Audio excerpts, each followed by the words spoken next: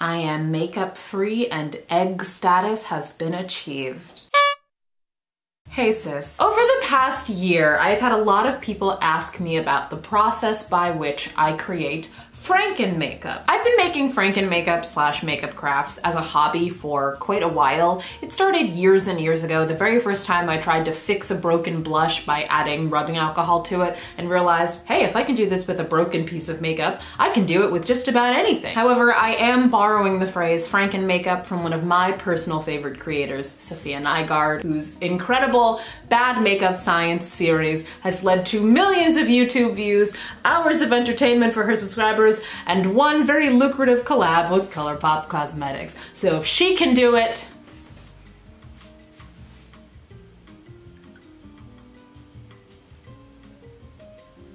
that's it. I thought the way that made the most sense to create this video is to start by showing you an example process of how I generally create Franken eyeshadow, which is what we're focusing on today. And then I thought I would take you on a little tour of all of the makeup that I have Frankensteined and crafted with and do a little bit of a swatch party. Hello, disclaimer corner. Welcome to my lawsuit avoidance. I cannot promise that if you use the same products that I use, you won't have some sort of reaction to it. I highly recommend doing some sort of patch test anytime you combine makeup, anytime you have anything that is intended to go on your face. You will probably not get the exact same results I get, and that's not because I'm a professional, it's just because 80% of making Franken makeup is entirely luck and ratios. I don't use exact measurements. If anything bad happens to you, that's on you, chief. Have I ever had any allergic reactions from Franken makeup? Great question. No, I haven't. That does not mean it will never happen. These are the victims for today. These are the 4 eyeshadows from the Wet n Wild Bed of Roses quad. I actually decluttered this quad a couple of months ago before I moved, but I never actually got rid of it. It's just been sitting in a drawer. I thought these shadows would be really fun to work with because I actually don't like the formula of either the shimmers or the mattes very much, so I don't really care what happens to them. I'm curious to see exactly what will happen once I mix all of these colors together. Oh, you might be wondering how I depotted these eyeshadows. I will not show that on camera, mostly because I didn't record it and time travel is impossible, but let's just say I did not do it the most safe way. Welcome to David Lloyd! The first step I take when I Franken makeup is protecting my hands. These are some nitrile exam gloves that I stole from a doctor's at CVS. I don't necessarily think that the dimethicone or the rubbing alcohol or the eyeshadow is going to hurt my skin. It's more so that washing dimethicone off of your hands is kind of an annoying process, so let's get started. Welcome to the operating table. I have this little bowl here that I'm gonna use to mix things in. I also have a little mortar and pestle here that I bought from TKB Trading. It's a little sticky inside because one time I used this to mix lip gloss in and it's like porous porcelain in here, so you're really kind of just supposed to keep it limited to powder products. So a bunch of this is probably gonna stick to the inside, whatever. So I'm going to start by using the depotting tool here and these eyeshadows and getting these into this bowl.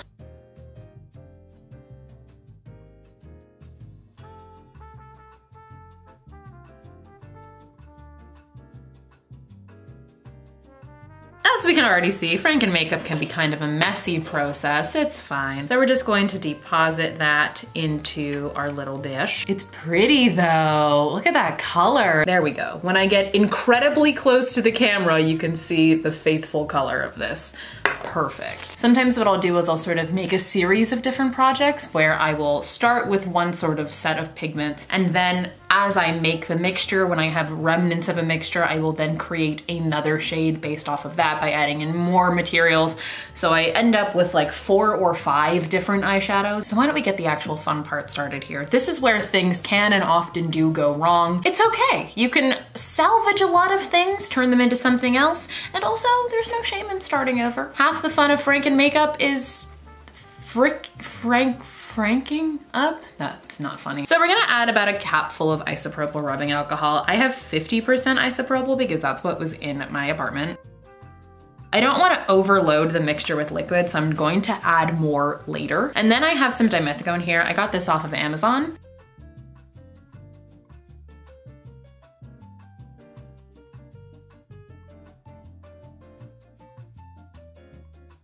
We're just gonna add a very small amount of it. There we go. Maybe a little bit more than that. Okay, that's probably too much already. It's fine. And then, using my depotting tool, we begin our mixing.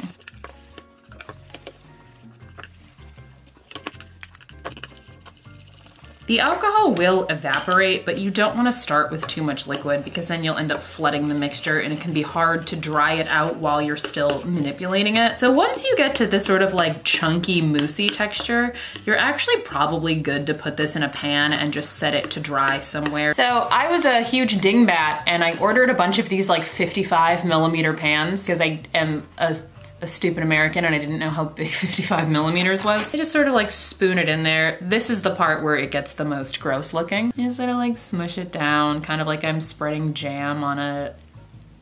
Wow, my brain was like on an omelet. I was like, that's not where you put jam, like literally even a little bit. We have a little pan of wet, moussey franken makeup. That'll dry. I don't really care about pan prints. I'm not running a business. I'm not selling these. I don't really care if my eyeshadow looks hideous, you know? So as you can see, we have this pretty solid amount of leftover mixture here. So this is where things get especially fun. I have 2 highlighters from the Anastasia Beverly Hills Moonchild Glow Kit. These were gifted to me by Hannah Louise Poston, and so now they are finishing their lives in a franken makeup craft. So I think I'm going to take this sort of like blue purple shift one and I'm gonna add, oh God, all of it. Just chonk that in there. I'm abandoning the mortar and pestle at this point. It disappointed me. I'm gonna take it out into a field and destroy it like I'm in Office Space. Okay. So we're just gonna get to mixing. Ooh, okay, let me bring this closer to you. Isn't that fun? This is the funnest part of it, is honestly the mixing. This is what gives me that like creative rush that I live. That's like if you made a jam out of the whole Andromeda galaxy. Why am I talking about jam so much today? Most Franken eyeshadows that I make end up some variety of purple, just because when you mix anything with purple, that thing becomes purple. Just serve it up, slap it on in there like you're a mean lunch lady in a mid-2000s cartoon. I'm gonna keep experimenting using these 2 palettes that were very generously gifted to me by my friend Your Girl Kath. I'll leave her YouTube channel and gorgeous Instagram linked in the description. She was decluttering these 2 palettes while moving and gave them to me.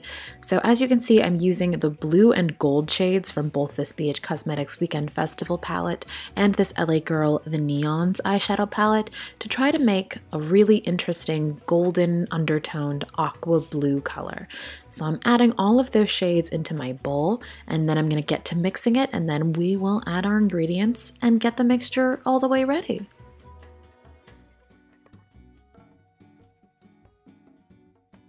I wound up needing to double up on the amount of alcohol I used in this mixture because there were just so many eyeshadows and so much powder that needed to be mixed. As you can see, with the normal application of alcohol, the mixture got really dry and doughy too quickly with a lot of unconstituted powder left to be accounted for. And I think I may have added a little bit too much. You can see the mixture getting really liquidy and soupy, but after I used a paper towel in a later step to remove some of that alcohol, it actually dried down really well. And this shadow ended up being my favorite of the series that I made today, so you'll see a swatch in a little bit, but this one was really, really successful. So I'm adding it into one of my larger pans because, as I just mentioned, there's so much mixture here. We needed to use one of the big 55mm pans. And now you see me tapping it to even out the mixture a bit and adding a paper towel on top to soak up some of that excess alcohol so the drying process won't take as long.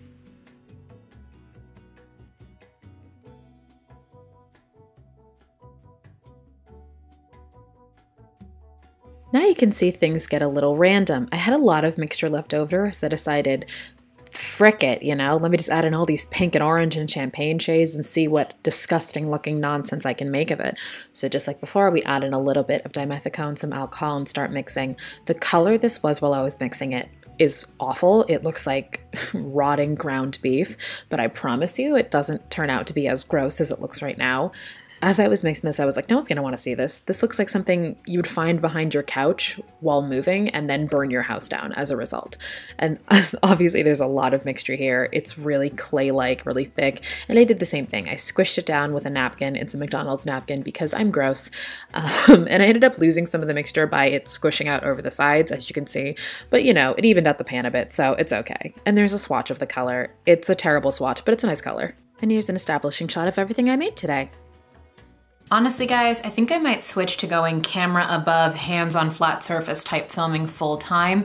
I'm really inspired by the love of my life, the you suck at cooking guy. I think the two of us have a really beautiful future together, even though he has no idea who I am. So this stuff might look familiar to you, right? Some of this is the stuff that we just went through making. You might recognize these three if you saw my brief frenetic declutter from right before I moved, which would have been right at the end of May. These are made primarily with discarded eyeshadows from the BH Cosmetics Solar Flare palette, which is why they are so metallic. This middle one I actually quite like. It has sort of a spongy texture still, because I really doubled up on the dimethicone in it. You'll notice.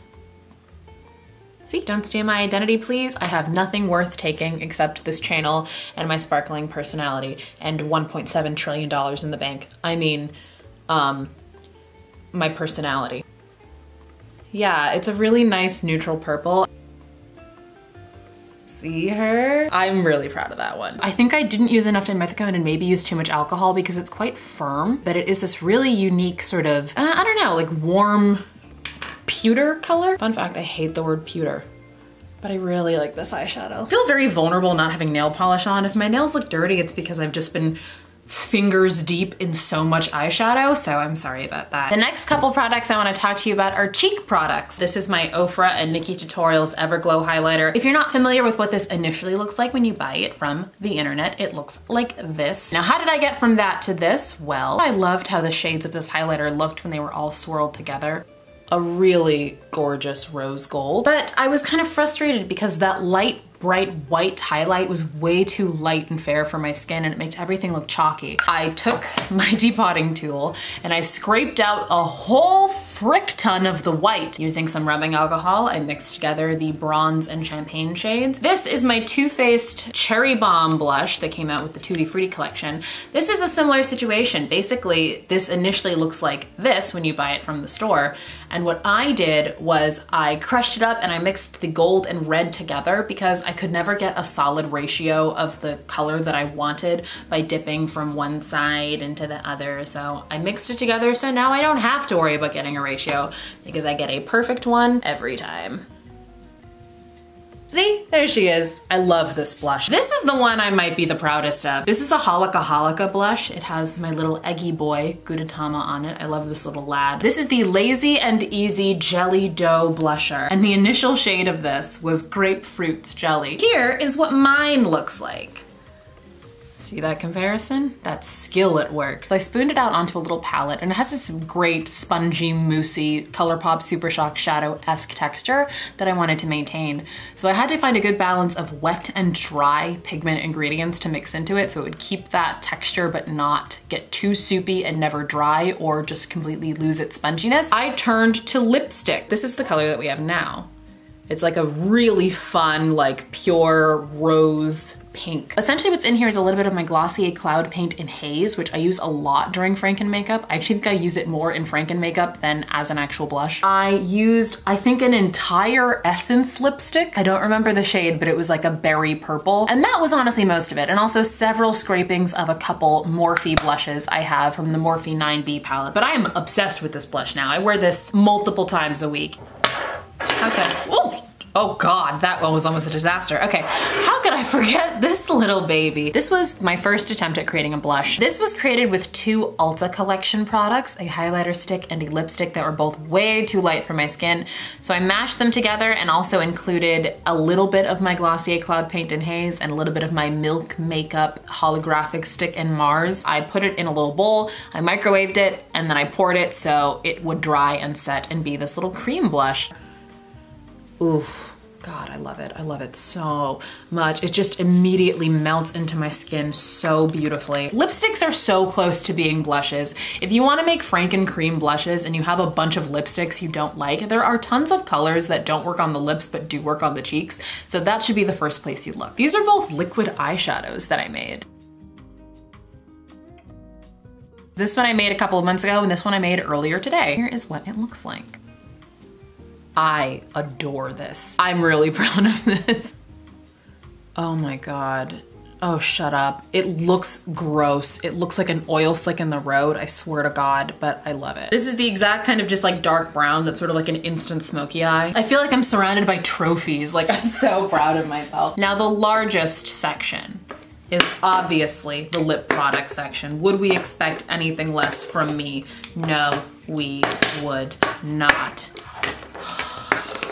Let's start with the products that I did the least to. These are 2 lip glosses that I already owned. These are not completely original colors. I just did small edits to them.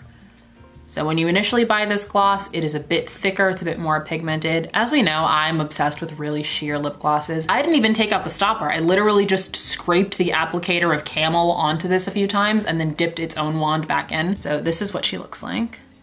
I like this a lot more because I don't like clear glosses with a lot of silver shimmer in them. I just think they look weird and frosty and like something Hilary Duff would have worn in 2002. It's not really my vibe. And now we have this like really nice sort of orange sheerness that's really great for autumn. This is the original Slip Tease. So you can see it's sheared out a lot. Next up, I don't even remember what's in here. I do not remember making this at all, and I actually have not swatched it. Ooh. Oh, it's sort of like a berry moment. That's pretty. Maybe if I smell it, I'll get a clue. I have no earthly idea what this is made out of, but I have it. I made it, so that's cool. This lip gloss was made because I recently made an order with Nicka K, which is a brand that I learned about from Makeup Struggles. God rest her channel. They gave me this little extra red lip gloss in the package. I hated the red lip gloss. It was like gross, way too pigmented, bad applicator, slipping around my mouth, horrible. So what I did was I took their Shea Butter lip treatment and their clear lip gel, and I mixed it with that red gloss to create this. And this is what she looks like now. It's a lot better. It's sort of like a very cherry, but still sheer gloss. I honestly don't know how much I'll wear this. I'm not a massive, like, bright red gloss person, but we'll see. Maybe I'll wear it for like Christmas or something. Oh my God, holiday season, we love it. This one I am absolutely thrilled by. So let me explain what is in here. The e.l.f. Lip Lacquer in Clear, the Soap & Glory Sexy Mother Pucker Gloss, and the ColourPop So Juicy in Big Slice, that red one that came in the summer collection. Like I said, I'm not a huge red gloss person. I wasn't wearing that one ever, and I was like, what can I do with this? So I sheared it way the hell out, and I got this goddamn masterpiece of a lip gloss. I love it. I love it so much. It's like a perfect watermelon pink sheer, beautiful moment. And the Soap & Glory gloss and the ColourPop gloss mix so well together. It tastes like mint chocolate. When I made this, which was a couple of weeks ago, I think, I was like, oh, I'm so talented. Let's talk about this lipstick. It's in an Essence lipstick tube, but there's no Essence lipstick in here. I'll swatch her first. This is an amalgamation of every single nude color from the Anastasia Beverly Hills lip palette, which I bought, barely used over the course of several months, and was like, okay, I have to get rid of this, but I don't want to just throw it away. I got it from Marshall's, so it was already super old, and I was like, I can't in good faith give this to someone. It's contaminated with my cooties. So I decided as a send off to this palette, I would mix all of the nude shades together along with a little bit of my Glossier cherrybomb.com, because Anastasia's lipstick formula is so hella dry. And now I just have this mostly as a sentimental lipstick. This is a lip gloss I made about a week ago that I've been wearing a lot. This is the only shade that has a name. I've decided to name this shade Lana because I was listening to Lana Del Rey while I made it. And it's like just a very, very sheer peach nude. Basically, I took the ColourPop So Juicy gloss in All Talk and the Soap & Glory Pillow Plump XL gloss in Clairvoyant, and I mixed them with a bit of the Wet n Wild Give Me Mocha Liquid Catsuit to create this shade. I mixed them because they were both a little too frosty for my tastes, and now I made an incredible lip gloss out of them. So that was the best possible outcome of that situation. This is really comfortable, a little bit of that plumping, and it has the same flavor as this gloss, that same mint chocolate moment, because it's different glosses from the same line. God, there's so much eyeshadow under my fingernails. This looks disgusting. I'm sorry. My final lipstick is this one from Milk Makeup. This was originally the shade Wavy, which was like a dark brown that I actually quite liked, and that's what made making this so risky and such a great reward, because when I use makeup that I don't care about that often for Franken projects, it's kind of low risk, but I actually really liked this lipstick, and it was almost full, and it was expensive, so if this project didn't work, it would have sucked. But fortunately for me, it did work, and now I have this incredible nude. I love it so much, and unfortunately, I don't really remember what's in it.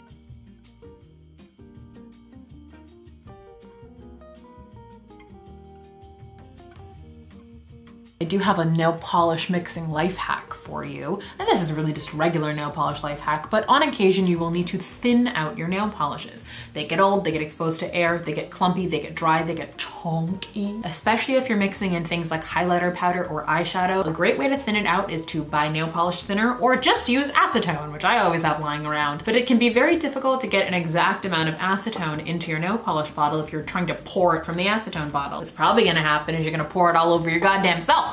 Hopefully you're not near an open flame. A great thing to do is if you have any dropper bottles around, like the kind you get with skincare, for example. This was a bottle of hyaluronic acid from The Ordinary. Now it's Mama's special little acetone dropper. So don't put this on your face, cause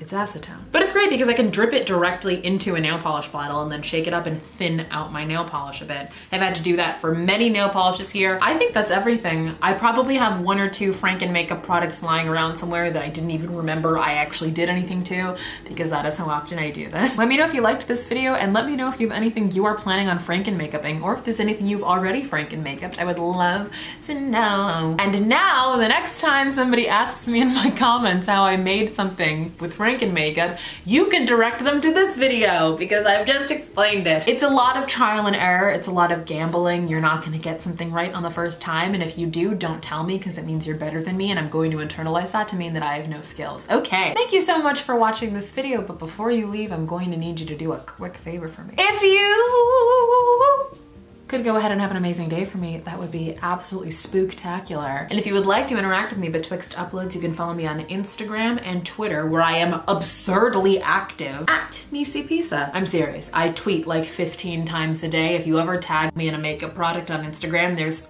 a 100% chance I already tweeted about it on Twitter earlier that day.